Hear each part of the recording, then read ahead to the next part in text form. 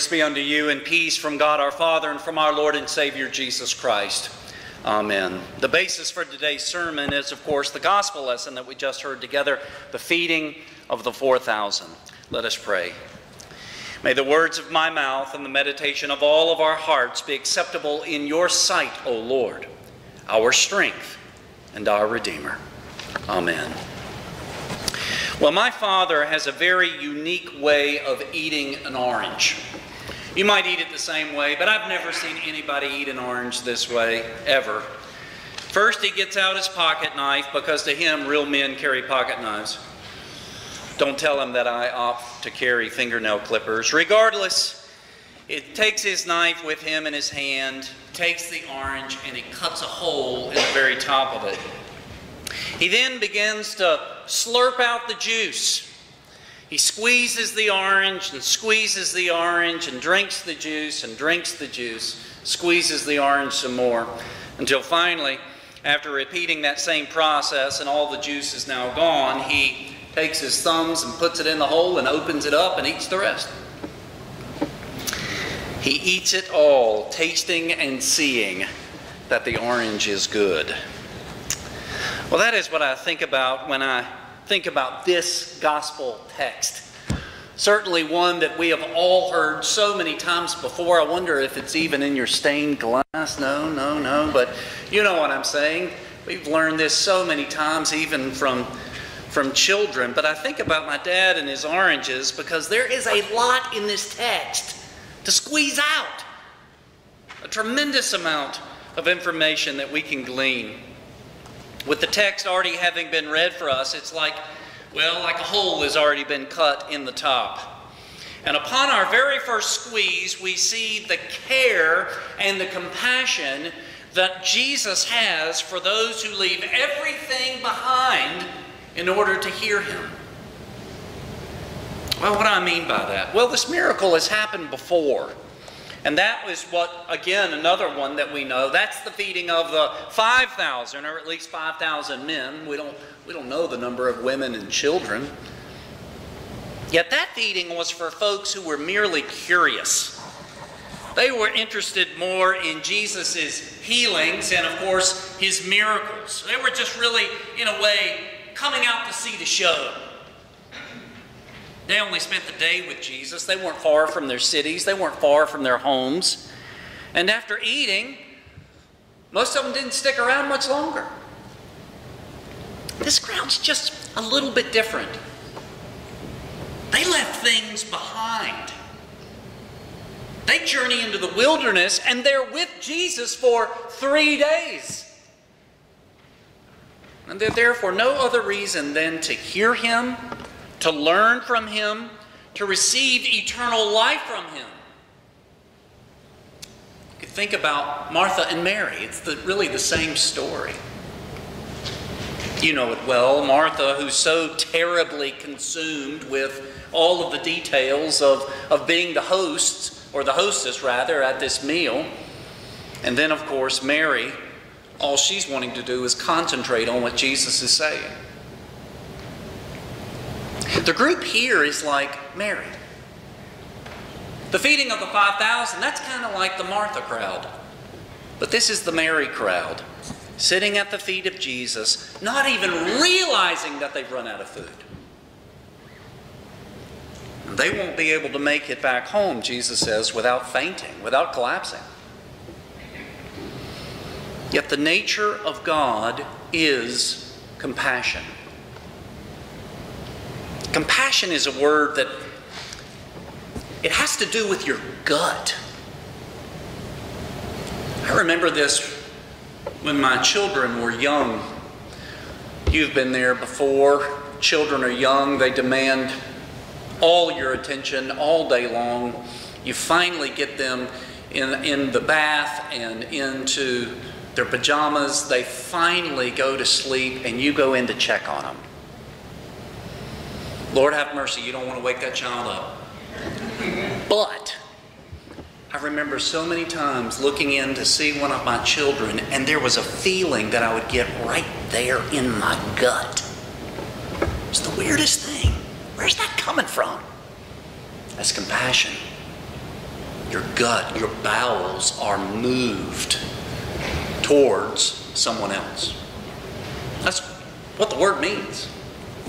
Jesus had compassion, seeing the people as sheep without a shepherd. He says, I have compassion. I'm feeling something here for these people, for this multitude, because they have now continued with me for 3 days and have nothing to eat. And as a result, everything turns out fine for those who stay with Jesus. For they trust Him to take care of them, and He does. He has the people sit down and wait, and they're passive. They receive with empty hands. And this is such a lovely picture of not just the church, not just our Lutheran liturgy, but also the gospel itself. It reminds me of the stained glass here. Sure, that's a picture of Jesus in His ascension, but His hands are out. He's giving. And we are doing what? Receiving. We do nothing. Nothing but receive. And Jesus is the one who does all the work. Well, the compassion of Jesus did not end there. Jesus' compassion, as you know, took Him all the way to the cross, where He died, not only for the people that He fed that day, but for all of you as well. Compassion. It's the same compassion. It's never changed. I am the same yesterday, today, and forever. Same compassion. That is the nature of our God. Well, going back to our orange analogy, upon our second squeeze of the gospel this morning, Jesus was not joking when He said we do not live by bread alone. Now look, we need bread. But more importantly, we need a steady diet of God's Word. Now look, reading the Bible on your own, that is no easy undertaking.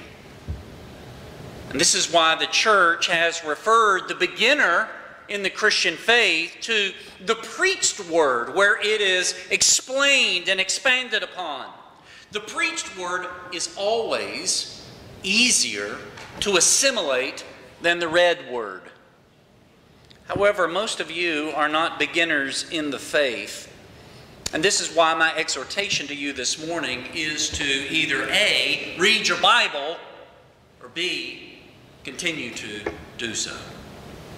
Man does not live by bread alone, but by every word which proceeds from the mouth of God. Now, in order to do that, you've got to have a plan. Believe me, I've created more plans and failed at them than probably all of us combined. But you got to have a plan. You got to determine a time and determine a place and have all your things there that you need, whether it's your devotional literature, whether it's your Bible, whatever the case is. It all needs to be right there.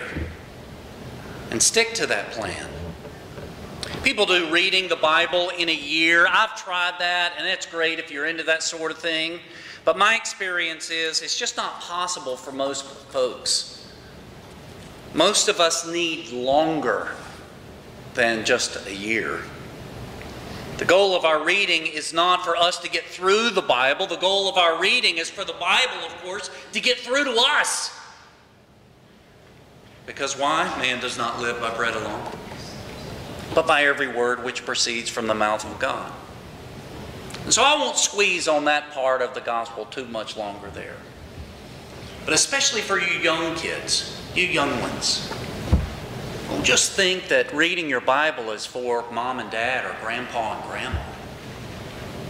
No. Get into God's Word now. Right? Are you with me?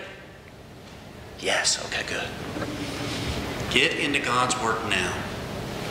And my other little thing on that is don't read it on this. Get a real Bible with these things called pages. And read it. And read it. And mark it. And inwardly digest it. Well, with our last squeeze of the gospel text, we recall how Jesus does miraculous things with food and drink. You know, back in the Exodus wanderings, God fed those who were making their way to the promised land with manna from heaven and water from the rock. And now this one who can make 7 loaves feed 1,000, he can and is present with his body and blood in bread and wine. Isn't that amazing?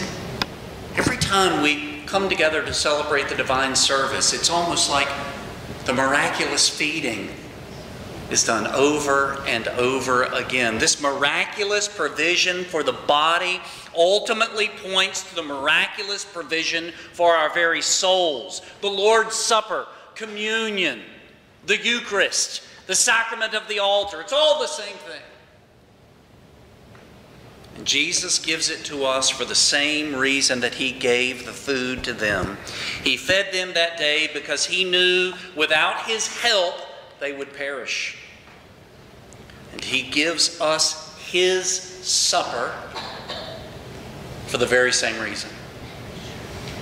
He knows that we're dying, and he knows without his help, without the forgiveness of sins, without life and salvation that only he offers, we too would perish and perish eternally.